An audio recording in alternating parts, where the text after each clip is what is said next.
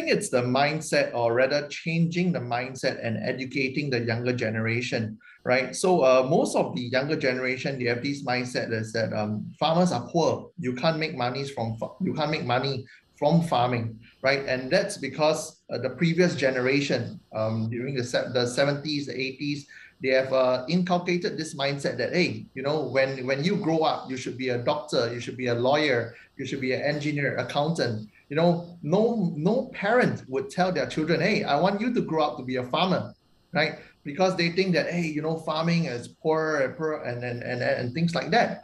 So that might be true. That might be true in the past, where farmers were uneducated, and most of the profits were made by the traders, the middlemen, who take a huge chunk of profits, buy cheap from the farmer, sell expensive to consumers. But where with technology, with education these days, farmers are very, very well educated, and they can go directly from farm to table. So this is something that I want to share with the younger generation, right? That it's different from the past now. It's extremely profitable to get into farming, and farming is the next big thing. So why do I say farming is the next big thing? Everybody knows that the global population is rising, right?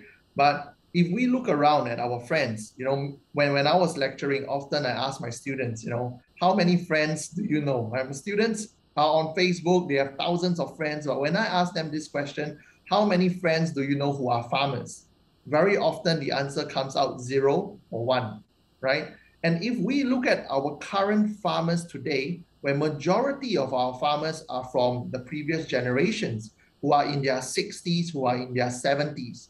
So imagine this in 10 years' time, when these farmers retire, who's going to farm food for the next generation, right? So food is cash, right? You can have the best engineers, you can have the best financial products or AI technologies, blah, blah, blah, blah, blah, but you need food to survive.